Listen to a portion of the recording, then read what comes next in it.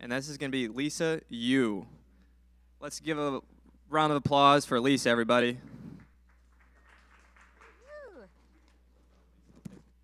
All right. Who's excited to hear about the metaverse and what the future holds? Woo! Seems like everyone here, so let's dive right in. So, what is the metaverse? The metaverse is a virtual space where people gather and interact in a digital environment.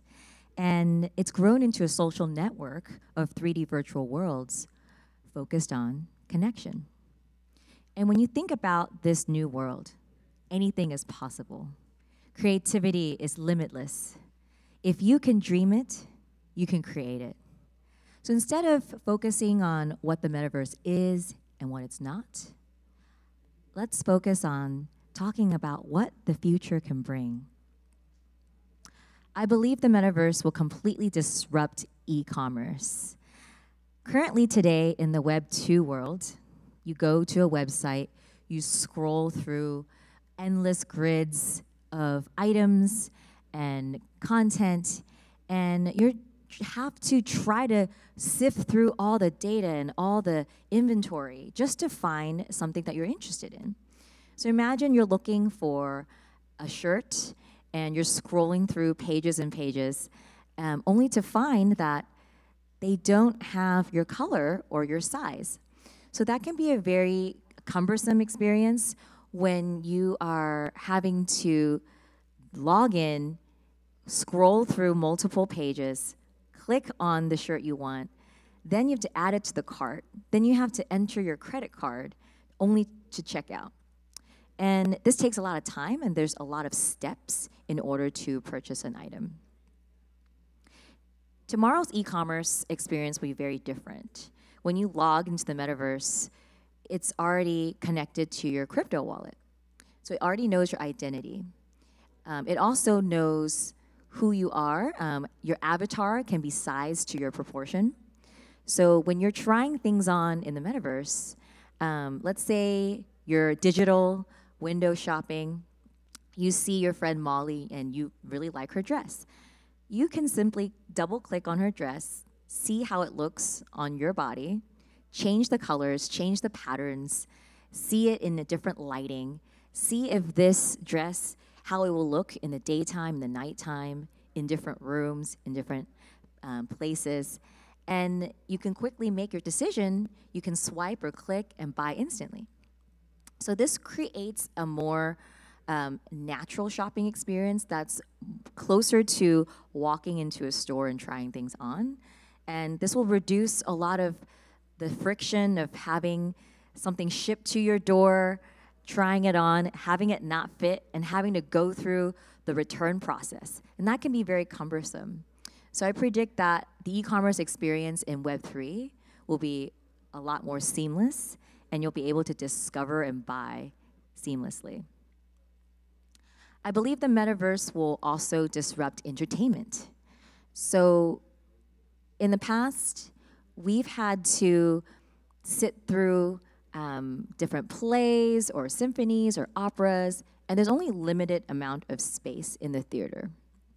And then came the big screen. So the movie theaters came about, and different networks were able to broadcast on the big screen, but you had to still go out and sit in a theater, limited seats. And then came the small screen. So then the television was introduced to our audiences, and you can now watch different types of shows. Today it's whether it's Netflix or Hulu or HBO Max or Disney Plus. You have so many choices of content today, and now a lot of people just Netflix and chill at home. In the future,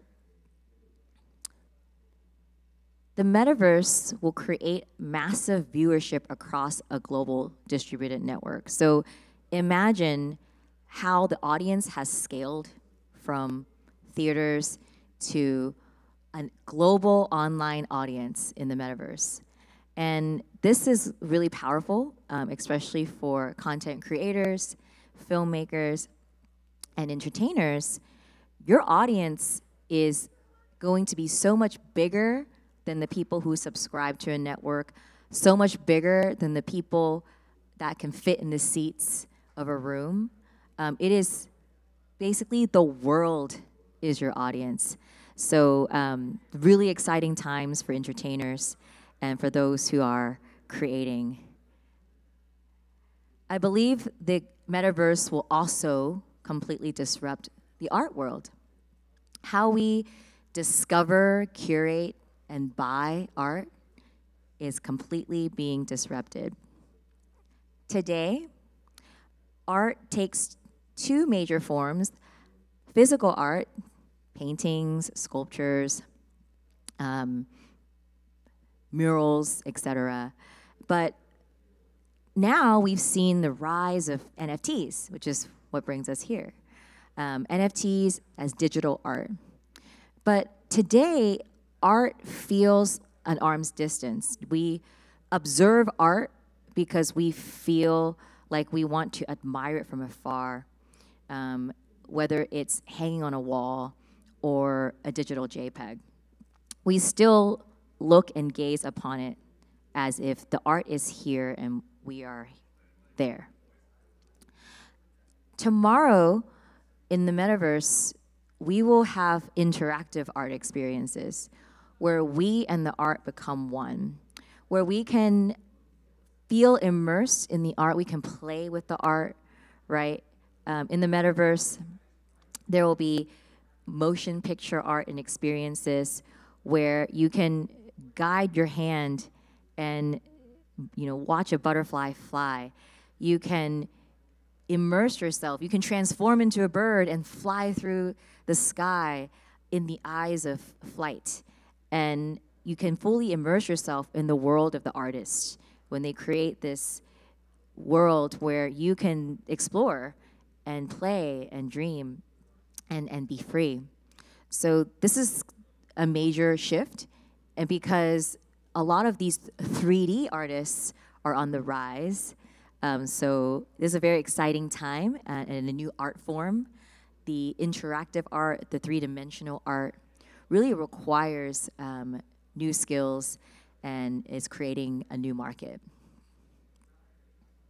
So what is going to be the medium in which we enjoy and experience the metaverse? Is it going to be your tiny phone? Is it going to be your desktop or laptop? Is it going to be your television? Is it going to be an interactive, touch screen or iPad? I believe the metaverse will best be experienced through AR and VR. So I wanted to break down the difference between AR and VR. So VR is virtual reality, and it is fully immersed, meaning when you put on the goggles, the outside world is completely blocked, and all you see is through the portal through the lens, the digital environment. So it's a fully digital environment that you're looking through. AR is augmented reality, which means it is a blended reality of the real world and the digital world. So has anyone played Pokemon Go in the audience? Yes, yep. So with Pokemon Go, the technology is that you're looking through the lens of your phone. You can still see the street or the backyard that you're running around in, but the digital elements, the Pokemon, will pop up and be superimposed onto the world. So you're seeing a blended reality of the digital world and the real world. And so it really creates this sense of play where you can imagine what it would be like if the Pokemon was sitting right next to you or right in front of you. And so this creates a new experience. And what I've seen is that we're also seeing full immersive experience.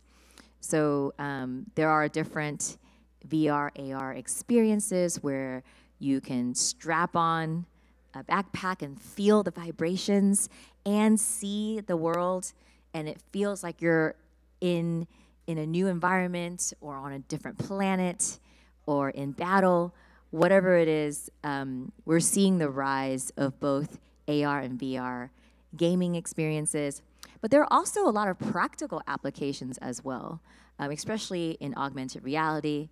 Imagine if you are an architect and you're trying to decide, you have a plot of land and you're trying to decide how many floors should this building be. You can actually see AR, VR, so you see the land, you can see the different stories, the different types of homes, and that's really valuable because you can see how it could look like in the digital environment before you build it. Same goes for like interior design. Let's say you have a house and you're trying to figure out, should I put this couch or this couch? How's it gonna fit? How's it gonna look?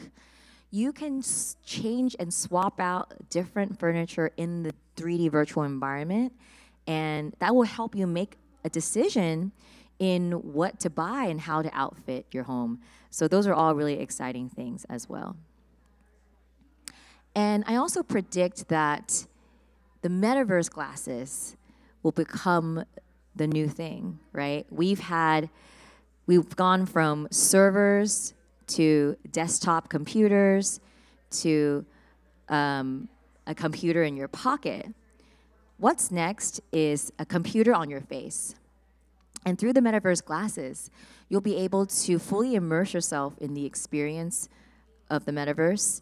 And what's really important would be the audio experience that comes with it, right? Because, I mean, have you ever watched a movie with no sound? It's not even fun. Also, having a wide field of view will be important so that you can truly see the world as it is. Brands have also been asking me, how do we get in the Metaverse? How do we get involved? How do we participate? So the first thing I like to touch on is that it's all about community. You want to follow where your people are interested in. What are they interested in? Where do they hang out? And as brands, you want to be in the rooms where people are and understand your target demographic and provide a service or an experience for them in the Metaverse. And, you know, have you ever watched an ad and you're like, I don't even, like, it was just presented so well that it just made you want to, like, learn more and check it out? It needs to be seamless in the background. It can't be like a banner ad or in your face. It has to really be, you're just hanging out, you're in community with the people, you're creating experiences that they're excited about so that you are memorable and that your brands and your customers are loyal to you. So that's my recommendation. It's really focus on the community and bringing value to the people in the Metaverse. I also predict that it is the online to offline experiences that will be really powerful. So, for example, I gave a talk at South by Southwest, and we talked about food in the Metaverse, and it was not about eating. It was all about communing together, breaking bread together. It's the community, and that's where you bond. So an example would be if you had a digital restaurant, you could also ship your audience an actual meal, or if you are a wine shop, you can send wine to your customers, and everyone together can have a unified dining experience and, you know, wine tasting experience. But they're participating in real life, but they're also experiencing with others in the Metaverse. So that can be really fun. So those are some fun ideas for bringing online experiences offline. And really the goal is to create the most media impressions. The brands who are first to the Metaverse will attract a larger target audience because you'll be seen as the leaders and the thought leaders in this space. So now that you've understood how the Metaverse can disrupt entertainment, art, and also the AR, VR experience, and e-commerce, I want to leave you with a little bit of magic. Imagine what we can do together in the metaverse. Imagine you could have a dance party with 1 million people dancing to your favorite song.